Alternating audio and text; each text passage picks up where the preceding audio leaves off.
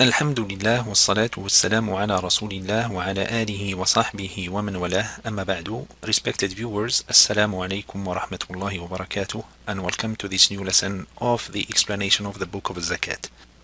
In today's lesson we will cover the topic of Zakatul Naqdain, or the Zakat on the two currencies. When we say the two currencies, we are referring to gold and silver and that which replaces them, such as cash, stocks, bonds, and other things. The first thing we're going to cover in this lesson is the ruling of zakat concerning the two currencies. The zakat on the two currencies is obligatory.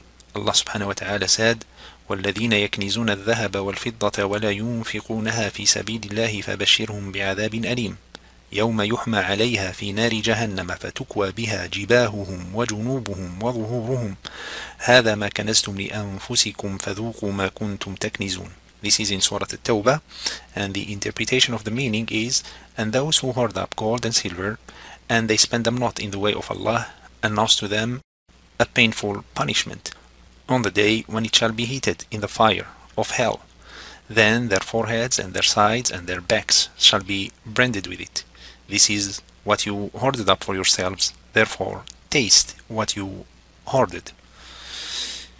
In the authentic hadith, Rasulullah sallallahu alayhi wa sallam said, ما من صاحب ذهب ولا فضة لا يؤدي منها حقها إلا إذا كان يوم القيامة صفحت له صفائح من نار فأحمي عليها في نار جهنم فيكوى بها جنبه وجبينه وظهره فكلما بردت أعيدت له في يوم كان مقداره 50,000 سنة حتى يقضى بين العباد فيرى سبيله إما إلى الجنة وإما إلى النار. And the hadith is narrated by Imam Muslim.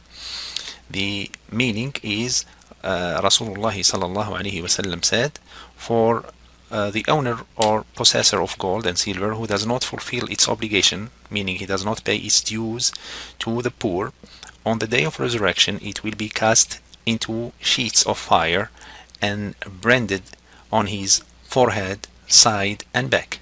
Whenever it cools, it is to be repeated for him in a day whose length is a length of 50,000 years, until the judgment is rendered among the people. And like we said, the hadith is narrated by Imam Muslim. There are conditions that necessitate zakat on the two currencies. The first condition is bulugh al-nisab, the attainment of a nisab. And the attainment of a nisab meaning the minimum amount of gold or silver that requires zakat. The second condition is hawalanul hawl, which means the lapse of an entire hijri year, the lapse of one hijri year on the silver or the gold. The third condition is tamam mulkiyya, which means the complete ownership over the gold and silver. In the next slide, we will learn how to calculate the nisab of the gold and the silver.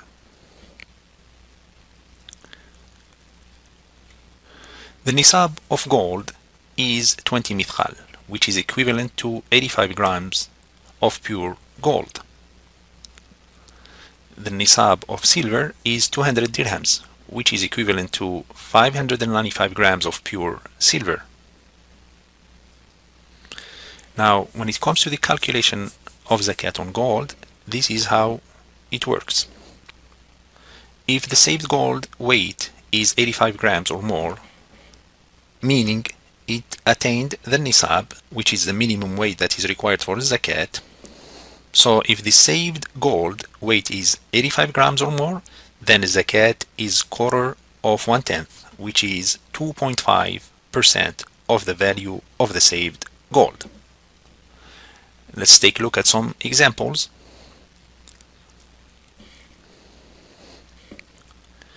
For example, we have a person who owns 150 grams of gold. How does he calculate his zakat? The calculation is as follows. He can pay zakat in gold, meaning he pays the zakat by giving gold, and this is the way to calculate it. We take the 150 grams of gold multiplied by 2.5%, which gives us 3.75 grams of gold. Or we can take the 150 grams of gold, we divide it by 40, and it will give us the same result, 3.75 grams of gold. This is how much he has to give in gold. So if he wants to pay zakat in gold, he pays 3.75 grams of gold if he owns 150 grams of gold. Now, can he pay the zakat in cash? The answer is yes. And this is how to calculate it. We take the 150 grams of gold, we multiply it by the price of the gold on the day we want to pay the zakat. Then we take the total, we multiply it by 2.5% or we divide it by 40. This is the example. So we take the 150 grams of gold, we multiply it by $33, which is the price of the gold today, and it will give us 4,950. We will take the 4,950, multiply it by 2.5%, which will give us $123.75. This is how much cash he has to give for owning 150 grams of gold. Or we can take the $4,950, divide it by 40, and it will give us the same result, $123.75. There is also this calculation. The owner of zakat can take the 3.75 grams of gold, multiply them by the price of the gold on the day of zakat, which is $33 in our case, and it will give him the same result, $123.75. So, in summary, the owner of gold can pay zakat in gold or in cash. He has these two options, and we learned how to calculate both options. Now let's go to the next slide and learn how to calculate the zakat on silver.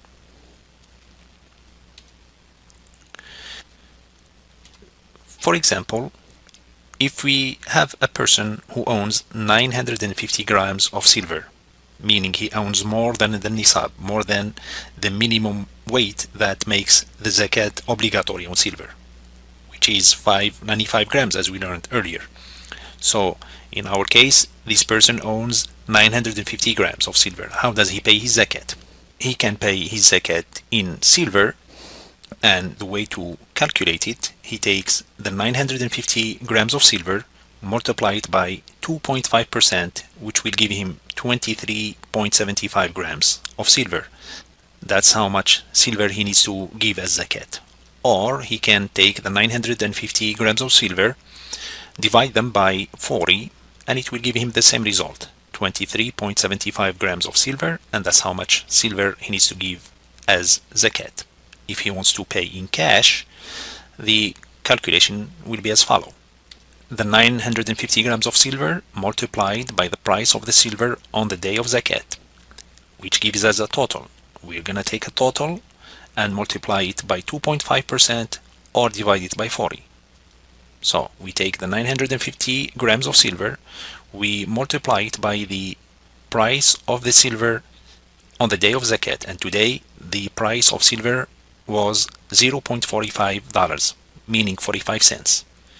So we take the 950 grams of silver, multiply it by 0.45 cents, which will give us a total of $427.5. I'm going to take the $427.5, I'm going to multiply it by 2.5%, which will give me $10.68, and that's how much cash this person needs to pay for zakat. So $10.68 cash. Or he takes the $427.5 divided by 40, and it will give him the same result, $10.68. The other way to do it is to take the 23.75 grams multiplied by 0.45, which is the price of the silver on that day, and it will give us the same result, $10.68. This is how much cash this person needs to give for his 950 grams of silver. Now, what about the person who owns cash? How does he pay his zakat?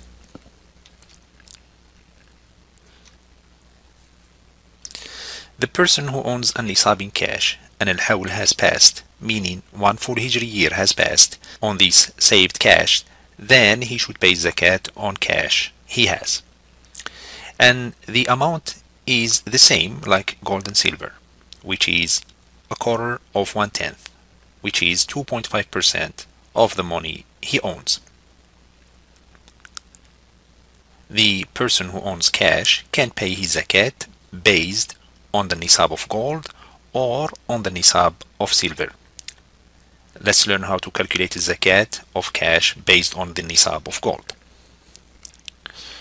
So in our example, the 1 gram of gold, of pure gold, costs $33. That's how much the gram of gold costs today while I am recording this video. So the nisab of cash based on gold is calculated as follow. We take the 85 grams of gold, which is the nisab of gold, then we multiply it by the cost of gold of the day, which is $33, and it gives us $2,085. That's the nisab, and therefore if a Muslim owns $2,085 in cash and 1 Hijri year has passed, then he has to pay 2.5% of it as a zakat. Let's take a look at the following example and learn how to calculate the zakat based on the nisab of gold. Here we have Zaid, and Zaid owns $4,200 in cash, and after 1 Hijri year has passed, he wanted to pay his zakat based on the nisab of gold. How does he calculate his zakat? First, we need to calculate a nisab. We will take the $33, which is the cost of the gold today. Then we multiply it by 85 grams, which is the nisab, and it will give us $2,085. Okay, Zaid owns $4,200. That is above the nisab, and therefore he has to pay zakat. Now we take the $4,200, we multiply it by 2.5%, and it will give us $105. That's how much cash he needs to pay. Or we can take the $4,200, we divide it by 40, and it will give us the same result, $105. So Zaid has to pay $105 in zakat. Okay, let's go now to the next slide and learn how to calculate zakat based on nisab of the silver. If the gram of pure silver costs 45 cents, then the nisab of cash is as follow. We're going to take the 595 grams of silver, which is the nisab. We will multiply it by 45 cents, which is the cost of the silver today as I am recording this video. Okay, so we multiply 595 by 0.45, which will give us $267.75, and that is the nisab of silver. So whoever owns $267.75 and 1 year has passed, 1 Hijri year has passed, then he has to pay zakat on it. Let's take a look at some example. Here in our example, Amr owns $800, and after 1 Hijri year has passed, he wanted to pay zakat on the cash he owns based on the nisab of silver. Now, how does he calculate his zakat? First, we need to know the nisab of the silver, and as we learned earlier, the nisab of silver we calculate it by taking the price of the silver of the day, multiplied by 595 grams of silver, which is the nisab, and it will give us 267.75. That's the nisab of today. Now, to calculate the amount of cash that Amr needs to pay, we take the $800, multiply it by 2.5%, and it will give us $20. Or we take the $800 and divide it by 40, and it will give us the same result, $20. So this is the amount that Amr has to pay as zakat, $20 for the $800 he owned for 1 Hijri year. As you can see, calculating zakat based on the nisab of silver, as it is lower in price than gold, is the better choice, since it allows more people to pay zakat, and therefore more people receive zakat as well. However, one can base their zakat calculation on the nisab of gold as well, if they wish to do so. Lastly, we talk about the rules of ornaments of gold and silver. There are two types of ornaments when it comes to gold and silver. The first type is ornaments intended for use, and the second type is ornaments intended for storage, safekeeping, and business. So what is the ruling of ornaments intended for use? The scholars of Islam differed in opinion concerning zakat on ornaments of jewels used by women. According to the majority of scholars, ornaments of gold used by women are not subject to zakat. They are not subject to zakat as long as they are not intended for trading. And this is the view of the majority of scholars. The second type of ornaments, as we said, is the ornaments intended for storage, safekeeping, and business. Any ornaments that is intended for storage, safekeeping, or business, the zakat on this type is obligatory. The Muslim must pay zakat on it. Finally, the ornaments other than gold and silver, zakat is not obligatory on them. For example, diamond, pearls, and other jewelries, there are no zakat on them, no matter how much its value is, except for the ones considered for sale, as in this case they are to be treated as goods displayed for sale, such as merchandise, and we will learn how to pay zakat on merchandise and commercial goods in the future lessons. And with this we come to the end of this lesson. I ask Allah Azza wa Jalla to make us among those who listen to the word and follow the best of it. وآخر دعوانا أن الحمد لله رب العالمين.